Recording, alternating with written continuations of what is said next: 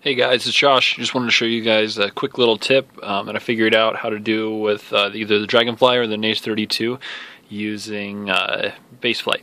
So these little boards are awesome. We use them on everything. They come right out of the box super awesomely. Let's see if I can get it to focus. Yeah, super great. They're tuned really well out of the box.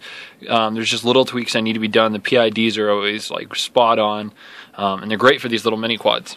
And on any other quad, this wouldn't be an issue, but because the mini quads are so small, this is where it kind of comes up. As you can see, these boards, when they're facing forwards, as you can see in base flight, you know it's facing forwards, is when this guy is actually sitting in the frame like this, which is not a problem until you see this little USB port, and that's how you actually program and tune this thing.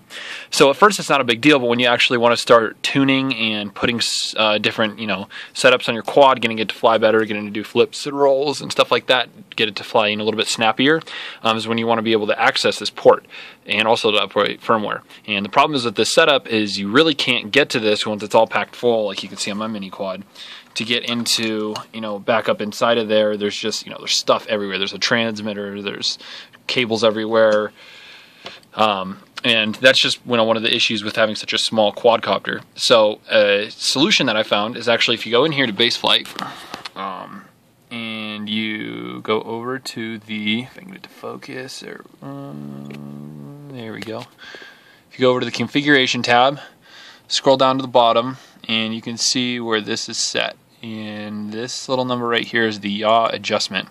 So you double click, backspace, and you're going to set that to 90, which is essentially turning the entire board 90 degrees inside of your quad. So I'm going to go over here, click save, rebooted the board. Now you're going to take your board, if it's not mounted inside your quad, and just stick it down and get it to actually boot, which is, one of the issues. And let's see if it actually booted, which it should have.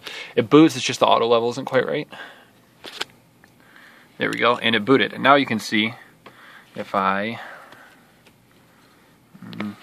two hands, not enough, and we go over here, reset the Z offset axis. Okay, now you can see the entire board has actually been turned 90 degrees, and now what used to be the side is actually the front. And this is actually convenient, especially with the DragonFlies, as you can see the pins are actually on the sides, so you don't have cables sticking out the sides of your quad. And now your USB port is actually right on the side of your quad. It's still protected enough, but when now when you want to go and plug it in, instead of having get a 90-degree adapter or anything like that, it's just right on the side and all set to go. So tell me what you guys think. I think it'll work. I haven't personally flown it like this, but I don't see why not, right? It's just turning at 90 degrees. So thoughts, comments, tell me what you think. Thanks guys for watching.